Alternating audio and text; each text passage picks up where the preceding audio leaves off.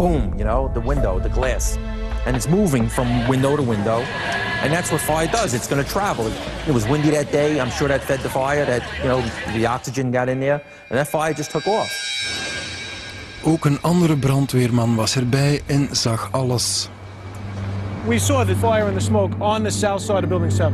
A lot of damage, a lot of damage. And the smoke, tremendous amount of smoke. I couldn't tell what floor it ended at. Hij zag ook de oostelijke kant van toren 7. The windows on approximately 10th to 15th floor of Building 7 started to fail from the heavy fire inside. We looked at it and said, there's so much fire in this building. Nobody's going to put this fire out. Toen ze vernamen dat toren 7 niet meer te redden was, ging hij weg en zag hij hoe het gebouw uiteindelijk instortte.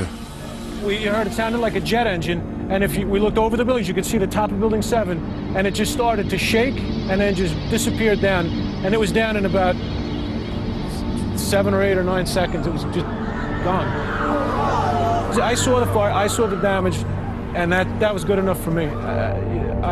I never heard any charges, I never heard any sequence of explosions, timed explosions, and I never heard anyone talk about that until a long time later. In New England werd het raadsel van het gesmolten staal van toren 7 ontsluierd. Professor Jonathan Barnett, ingenieur en branddeskundige, vond de oplossing op een stortplaats. It came from a much larger beam. This was the size of steel that they used in the construction of Tower 7. They didn't use this particular kind of steel in Towers 1 or Towers 2. So that's why we know its pedigree. It was a surprise to me because it was so eroded and deformed, and so we took it for analysis in the lab. Well, it was attacked by what we determined was a liquid slag. When we did the analysis, we actually identified it as a liquid containing iron, sulfur, and oxygen. You can see what it does is it attacks the grain boundaries, and this bit would eventually have fallen out, and it would continue the attack. Volgens professor Sisson smolt het staal niet, maar werd het weggevreten door de extreem hete branden die het staal in de puinhopen na 11 september wekenlang verhitten. De zwavel kwam van de ontelbare tonnen gipsplaten die werden verpulverd en opbrandden. I don't find it very mysterious at all. That if I have steel in this sort of a high temperature atmosphere that's rich in oxygen and sulfur, this would be the kind of result I would expect. Maar de manier waarop officiële instanties de instorting van toren 7 onderzochten, maakte sommige mensen achterdochtig. FEMA, het Federaal Bureau voor Crisismanagement, leidde het eerste onderzoek. Het kwam door het besluit dat toren 7 instortte door de hevige, uren aanhoudende branden, die bovendien werden gevoed door duizenden liters diesel die in het torengebouw opgeslagen waren. Toch luidde de conclusie dat bijkomend onderzoek nodig was. Critici wijzen erop dat deze conclusie al 6 jaar oud is. Chaim Sunder onderzocht het staal van de Twin Towers. Hij leidt aan het Amerikaans Nationaal Normalisatie-instituut het onderzoek van toren 7. We've been at this for a little over 2 years, and doing a 2 or 2.5 year investigation is not at all unusual. That's the same kind of time frame that takes place when we do airplane crash investigations. It takes a few years. De onderzoekers ontwierpen 4 complexe computermodellen van toren 7. Ze geloven niet langer dat de dieselvoorraden aan de basis van de instorting lagen. Our working hypothesis now actually suggests that it was normal building fires that were growing and spreading throughout the multiple floors that may have caused the ultimate collapse of the buildings. Andere wolkenkrabbers zijn door een brand niet ingestort. Maar op 11 september was er een unieke samenloop van omstandigheden. Toren 7 werd bovenop een elektriciteitsstation opgetrokken. Er waren veel brandhaarden. De waterleidingen waren na de instorting van de Twin Towers afgesneden, waardoor de sprinklerinstallaties niet werkten. En de brandweer hield zich vooral bezig met het redden van mensenlevens. De onderzoekers concentreerden zich op de oostelijke kant, waar lange balken onder enorme druk kwamen te staan. Volgens hen woedde het vuur lang genoeg om de vele verbindingen van de staalbalkenstructuur te verzwakken.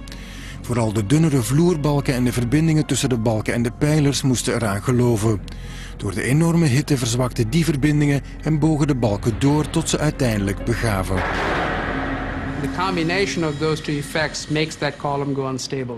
When that happens, it leads then to a very large unsupported column length. Harde bewijzen uit een ander gebouw van het World Trade Center verklaren hoe toren 7 door vuur werd ondermijnd en instortte. Several of us went into building 5, and as we walked along on the floor, we came to the edge of a concrete slab and looked out and were stunned because we saw a major collapse. We saw an interior section of the building that had collapsed simply due to fire. Het staal werd urenlang verhit. De verbindingen bogen door en begaven het.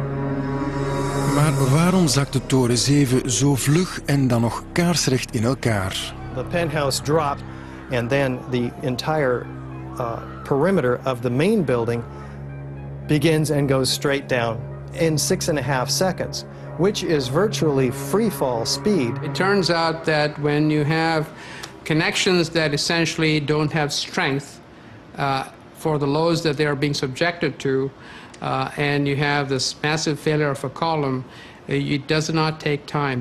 The structure has lost all integrity at that point in time. Sommige onverklaarbare zaken werden opgehelderd, maar de belangrijkste vragen bleven onbeantwoord. Hoe werd het vermeende complot uitgevoerd? Waarom? Door wie? Waren er binnenlandse diensten bij betrokken? Richard Clarke was op 11 september de presidentiële hoofdadviseur voor terrorismebestrijding. Op die bewuste ochtend was hij samen met vicepresident Dick Cheney in het Witte Huis. People who believe in conspiracy theories, and particularly this one about WTC7, don't understand government and clearly have never worked in government. Anyone who's ever worked in government will tell you two things. That the government doesn't have the competence to do a large-scale conspiracy like this. And number two, it can't maintain secrecy. There's almost nothing that I know of in 30 years of having top secret clearances that hasn't come out in the Washington Post and the New York Times. There can be no whitewash at the White House. So there's no way this conspiracy of knocking down WTC7 could have happened. But he's got 30 years of experience. I don't care what kind of fucking experience he has, man. I don't care. He's a person in the system. Of course he's going to tell you those kinds of things. You honestly think Richard Clarke is going to come out and say, oh yeah, of course the government was part of it. Oh yeah, of course there's a cover-up. No, he's going to fucking toe the party line and defend the government. He's going to defend his ex-bosses. Come on, man. Elk weekend verzamelen zelfverklaarde waarheidsactivisten op Ground Zero.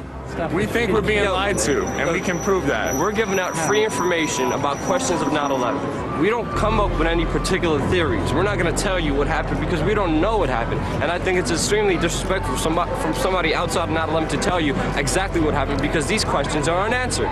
You know, questions of what happened to World Trade Center 7 are unanswered. I guess everyone's entitled to their opinion. It kind of angers me because I was there. I've heard people talk about it that come from Cincinnati and California and wherever else they come from. I was here, you weren't. I think they have no respect for all the friends of mine that I lost and all the people that died that day. It's like a slap in their face. Bijna 3000 mensen kwamen op 11 september 2001 in New York om het leven. Onder hen 343 New Yorkse brandweerlieden. De brandweercommandant van toen hoopt dat het officiële rapport over toren 7 een pijnlijk hoofdstuk in de Amerikaanse geschiedenis zal afsluiten. Conspiracies can always be more exciting than the real thing because you can always add to them. It makes for great fiction.